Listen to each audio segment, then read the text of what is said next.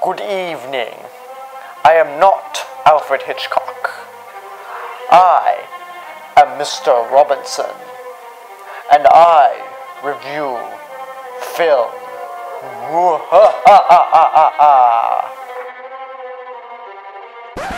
It's So LA, and we are so excited to have with us today a new segment. We have Alex the Film Nerd. Hello. Let's hit mainstream first. Alright, the first mainstream is The World's End, a UK-made film which is from the same guys who made Shaun of the Dead and Hot Fuzz, Edgar Wright, Simon Pegg, and Nick Frost.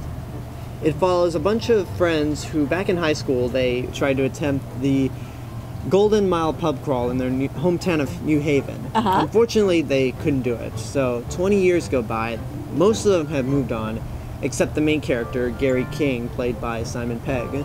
He wants to feel a sense of completion by completing the Golden Mile with his friends. And if that's not bad enough, the whole town has apparently been overtaken by robots, so they have to they have to complete the Golden Mile, make it to the World's End without either drinking themselves to death or getting killed by robots, or as the movie calls, blanks. So is this a good film? It sounds kind of like a funky film. It sounds kind of hokey. It is insane, but it has the same level of cleverness and comedy as the first two movies, Shaun of the Dead and Hot Fuzz.